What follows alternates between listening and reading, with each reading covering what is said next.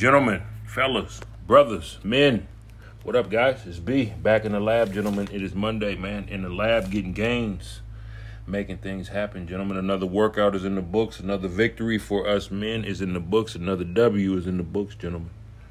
Yes, sir. Man, victory is whatever you make it, guys. Victory is whatever you make it.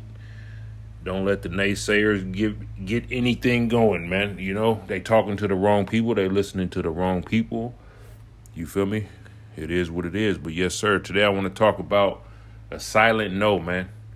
And, you know, to these women, no means try harder. And you honestly don't even want to be in a position to tell these women no. Because when you say no to them, it just turns you into prey. Because they're so spoiled. They're so used to getting their way all the time. You know what I'm saying? So, and you don't want to be prey with these women because they have too many resources just at their disposal to just do you in. You know, they got what the police, fire department, society, simps, other women. They just have too many resources at their disposal to just try to get you to comply. So the best, you know, there are multiple silent ways to say no to these women. You know, you can block them, ghost them, keep walking, but I'm telling you, don't engage with these women. Don't give them any dialogue. There's no need for no back and forward. If you have to, just keep walking. Ghost, walk away. It don't matter, man. And it's not your job to care or worry if these women land on their feet. They have mastered landing on their feet. They will land on her feet. She will land on her feet. Doesn't matter what you do. There's always a simp on deck. They keep a simp on deck. And you know what I'm saying? And sometimes it's best to just keep it pushing. And it is what it is, man. And we just got to stay on top of our grind, man. Stay grinding, kicking, fighting, chopping wood, man. And anytime they come with you with any type of propositions, more than likely it's already been thought out. It's like a well thought out proposition. So whatever answer you come with, they already have an answer for that. You feel me? So it's best to not even get into. It's best not even like to get in any dialogue with them, man. And it's something that they already slept on. You feel me? Don't engage with these people. And even if she did let you flip it and bag it, you don't owe her nothing.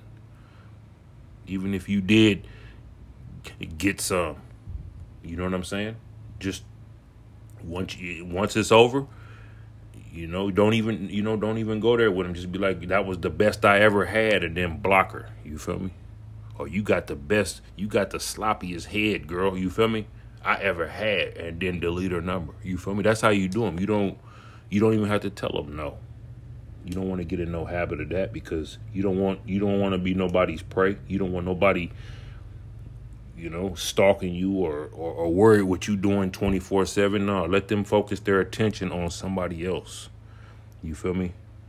Because they all have hidden agendas, hidden motives. And I don't even like talking about women, but I'm trying to put my knowledge out there to you guys so you guys don't fall into these traps, because they're gonna do it anyway.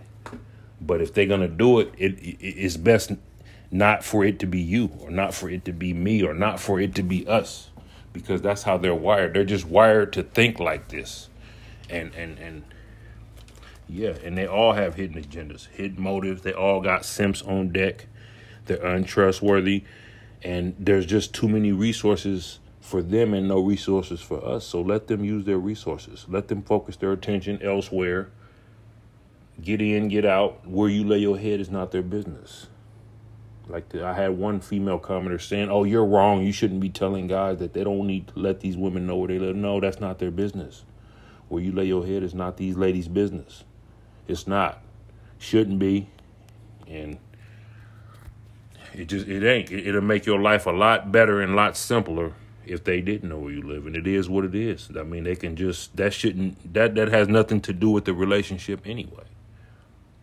But yeah, man, hopefully you guys are taking care of yourself, grinding, chopping wood, staying motivated, staying active, taking care of everything you need to do. And yeah, I think that's all I got this Monday, gentlemen.